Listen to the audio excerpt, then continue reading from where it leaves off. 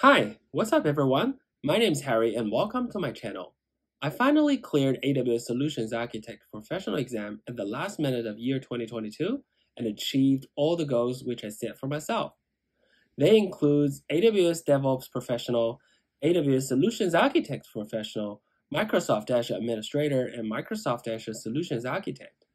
In this video, I would like to share how I prepared for this exam and also some of the exam tips.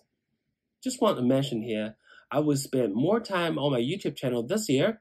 Feel free to subscribe my channel and share the contents if you find them useful. Okay, let's get started. The first thing I want to talk about is the learning plan. Actually, the plan varies based on your experience. I don't spend too much time for this exam because I have already got quite a lot of experience on the exam requirement.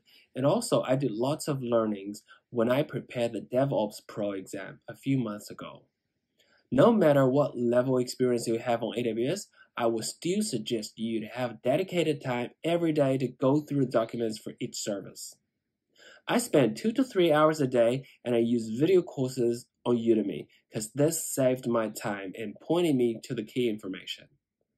Also, practice exam is very important as well. 75 questions in 3 hours is really tough. It's not only about your knowledge, but also your focus. You can buy practice exam from AWS, and you can also buy them from Udemy.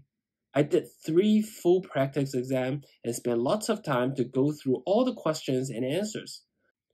For the services that I'm not so familiar with, I usually go back to the training videos and do some hands-on. The second thing I would like to talk about is the learning materials that I use. For the training courses, I use the course from Neil Davis on Udemy. It has only 20-hour video, which is not so long, and he explained the knowledge in a very clear way. I would also recommend Definite course, which has broader and deeper knowledge for someone who doesn't have enough experience on AWS. For the practice exam, I use John Bossel's one on Udemy.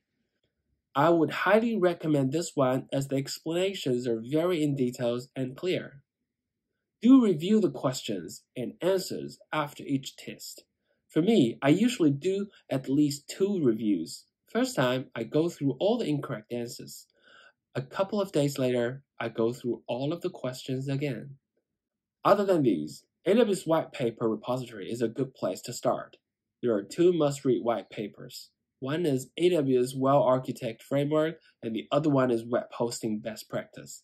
If you have time or you're interested, there are many good architecture blogs on AWS. Last point for learning materials, you can go through my media blog, which is in the description. I just documented the knowledge based on the importance and popularities in the last part of this blog. Finally, I would like to share some exam tips. 1. Slow down your learning process. This will help you digest the knowledge. 2. Hands-on is very important. Make sure you get your hands dirty before the exam, as reading can never replace hands-on for learning. 3. Apply accommodation, which is an extra 30-minute exam time if you're not a native English speaker. This helps me a lot. Even if I can finish the questions within 3 hours, but it helps me to calm down and feel loose. 4. Use the half-price voucher. AWS doesn't require you to pass associate level exam for the professional one, but I would suggest you to try any of the associate level exam and get the half-price voucher for the pro exam. 5. Pick up the better time for your exam. I did the exam at home instead of the test center. This gives me quite a lot of flexibilities. I can choose the best time range for me. 6. Meditation. I'm not a meditation enthusiast, but I found 5-minute meditation before the exam helps me to achieve better focus during the exam. You can have a try if you want. Okay, that's all for today. If you have any questions, please feel free to leave your comments and I will definitely reply whenever I can. If you find it helpful, please click the like button and I hope this can help more people to achieve their career goal. Thank you very much and I will see you in the next video.